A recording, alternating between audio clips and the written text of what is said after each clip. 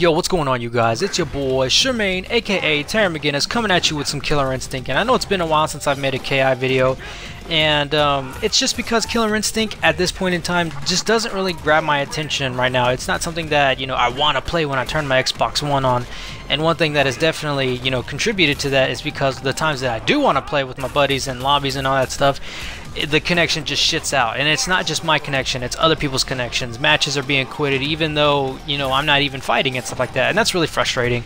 But in this video I kind of wanted to talk about a couple different things, the main thing being EVO, and I also want to talk about a little bit about Season 2 and Maya and recapture and all that good stuff. But so I'm pretty sure most of you guys have saw the Killer Instinct stream and the, you know, the finals, all that good stuff, and I was really surprised, honestly.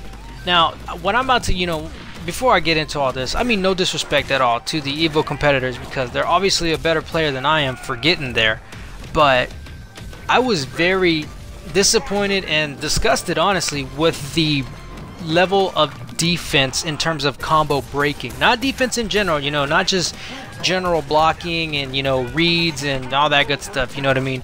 That's fine, but defense in terms of combos and combo breaking, I saw so many lockouts on first frame manuals and first frame links, and to me that I don't understand that. Like, you know, like I said, no disrespect, but if that's the case, how the fuck did you get past certain people? You know what I'm saying? You know, there was no shadow linkers. I mean, yeah, there was no shadow linkers that were really broken, which I can kind of understand, because you don't want a potential 20%, you know, mid 20% combo to turn into a possible 40 to 60% combo. You know, I can understand that the risk is really fucking high, you know what I'm saying? But there was no good defense I saw. The only player that I saw legitimately good defense in terms of combo breaking was Grims, and that was it. You know what I'm saying?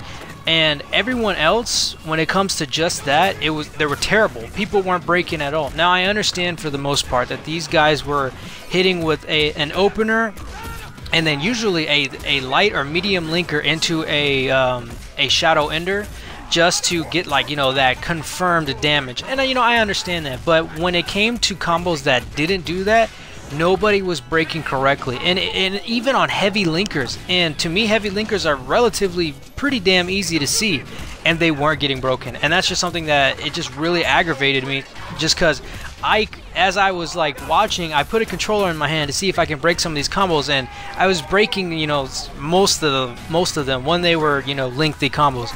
And it just really puzzled me how these really great players just do not break combos very often. And if you watch the stream and all that good stuff, just let me know what you think about that in terms of, you know, the high level play. But like I said, Grims to me was the only person that had a relatively pretty damn good defense all the way around.